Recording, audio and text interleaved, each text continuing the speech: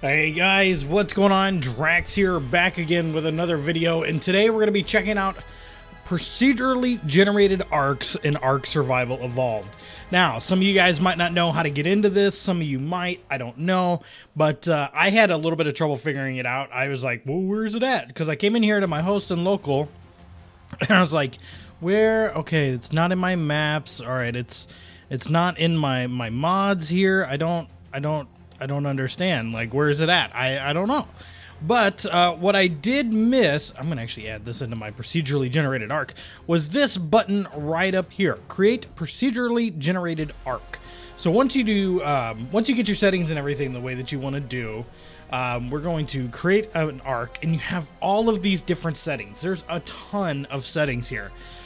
Is highly experimental. Your saved will necessarily be wiped in subsequent updates as a dynamic algorithm are further developed. We only recommend using this system at the present time if you're willing to accept frequent clearing of your procedurally arc saved data.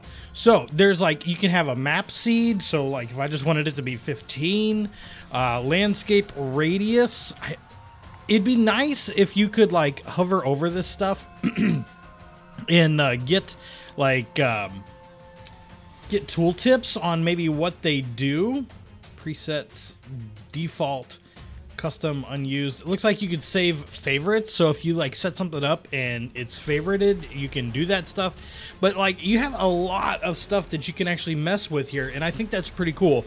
So I'm going to basically load a default arc just the way that the normal stuff is, and then we're going to name this one default arc. And I'm going to load it up this way, and we'll see what it looks like. All right, here we go. This is the first look at my procedurally generated arc using the default settings. Let's see what this world looks like. Now, if I go ahead and open up my map as soon as I get done moving around, I got a level. So yeah, I've got just one little spot, but if we take a look, like, this is pretty... Oh, scorpion right there. Pulmono Scorpius right off the bat. We got some pretty cool trees through here. I don't know. It's very neat. Very neat indeed. All right, so I think let's go ahead and we are going to go into spectator here just as soon as I can get away from that. Now, there is some funkiness with like the ground, and you can kind of see that. Enable spectator. There we go. So yeah, you can kind of see that the ground is a little funky. I don't know that if that's normal, or, you know, I guess everything right now is pretty not normal, but it's definitely a pattern within that. But yeah, we go ahead and we'll take a look around here at how big the arc itself is. We got some stone and metal up here, but yeah, let's go up. And let's take a look at our arc. So we have definitely some big stuff here. Oh, bunch of islands too. So we've got this island here. Looks like we have this island over here, like a middle main island. And then we have another little island system over this way too. So that is really cool. And then you've got a bunch of obsidian and stuff. Looks like all the resources are behaving properly. Now, you know, one thing I don't see right off the bat is the arcs. So I'm assuming that, I assumed, there's a Spinosaurus. I assumed that the arcs would be like mainstays inside of the procedurally generated arcs. If that makes any sense whatsoever. But, yeah, it just doesn't look like that is the case. Now, again, I have no way of telling if there are, all the dinos on this map. You know, I'd have to like run around and play and everything, and you know, we got to make a video here, so it's definitely pretty cool. Like, we've got our redwoods biome that is very funky. We've got our snow biomes over here where we can see more Spinos, sabers, raptors, Argies, rhinos, all kinds of stuff over through that way. Ooh, that's a white woolly mammoth. Very nice. All right, and all through there is still good. Come up this way. Yeah. All right, cool. All right, so let's go ahead. I'm going to load up another one. I am going to do some pretty crazy settings with this one. I'm just going to go nuts with the changing. I will also let you guys know that the generating of this map took a while. Took a good while. Ooh, Pelagornis. What's up, buddy? Took a good while. It was at least, I want to say at least 10 minutes worth of loading, and that is with my really, really good PC. So yeah, I don't really know how long it's going to take for someone that doesn't have that good of a system. It is probably very very slow. But yeah, let's go ahead. I'm going to show you guys some of the settings I'm going to pick, and we'll be right back. All right, so I figured I'd bring you guys along as I kind of mess with this stuff. So we're going to do landscape radius 2.5. Water frequency is going to be 1. Mountain frequency is going to be 15. Mountain slope is a 0.5. Mountain height is going to be a 2.5. Turbulence power, I have no idea. Short slope, let's do 0.5. Water level is going to be, you know what, I probably shouldn't mess with that. Grassland, grass density, let's do 2.0. Jungle grass density, yeah, that's fine. Erosion iterations, I don't know what that is. Ocean floor level, -1. Let's go with -2. Let's see. Snow biome size, 0.5. Redwood biome size, 0.075. Mountain biome start. Mountain biome tree density. Let's go with 0.50. Jungle biome start. Island border curve. I don't know what that is, so we're going to have to up that. Maximum spawn point height. Tree density. Tree density, grass density. I'm not going to mess with that stuff too much. Shoreline start offset. Shoreline thickness. That seems pretty cool. Snow under mountains. Snow under all of that stuff. And these are map settings, so snow biome location. You can actually set where you want each biome to start.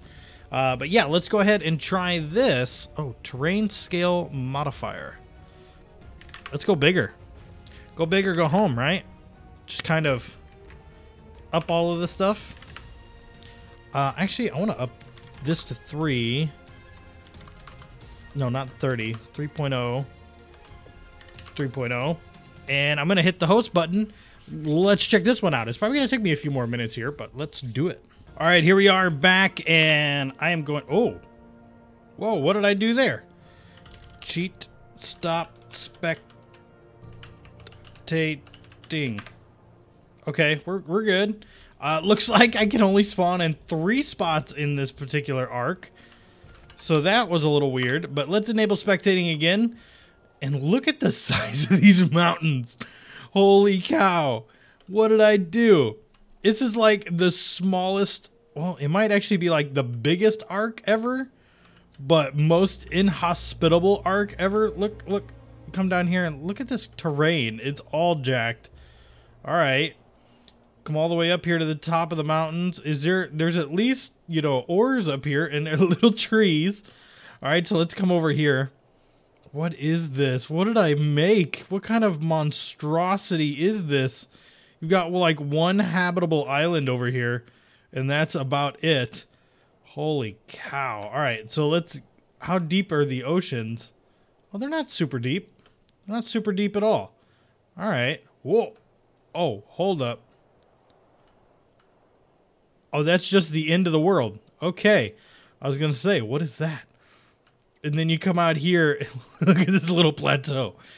Yeah, so don't do those settings. Those settings are 100%, I would say, unplayable. So I think I'm going to take some time. Look at where this one's going to spawn. The teeny tiny little island all out here by itself. It's going to spawn one of those things. But yeah, I don't even see any... Oh, look. It's the elusive woolly rhino up in the mountain peaks. It's like a mountain goat. All right, yeah, so I'm gonna mess around. I'm gonna create another one. I'll be right back. All right, so map number 3. It looks like I spawned partially underwater. What is going on here? Like, is this like the highest water ever? Why does it seem like I'm drowning, but yet the water's way down there? There's some weird stuff going on here, guys. Cheat infinite stats. Okay, so the water is all the way down here. And yet I can continue to go up. Okay. I don't know what I did with this one to make it so weird, but it is definitely on the weird side because there's manta rays like flying in the air. This is really strange. All right, let's go into spectator mode and see how high this water goes. Oh. Whoa.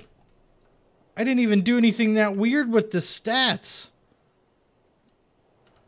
And once you get close to it, is that going to land right there? No, it's going to go through. Okay, you know, that is also very strange. It's like the water, I didn't even adjust the water. And I just got one big island. Like, that's really weird. All right, keep going along. We're really fast. Look at that, all that water. All through here. There's no other islands. That's really strange.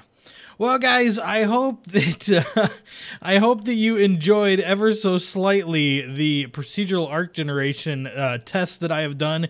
I know it's not many, but you guys kind of get an idea of what you can work with. I haven't seen anything impressive so far besides the default settings, which might be what you have to work with to get anything worthwhile. So for now, my name is Draax. I hope you enjoyed, and I will see you guys in the next episode of Ark Survival Evolved. Have a good one, guys.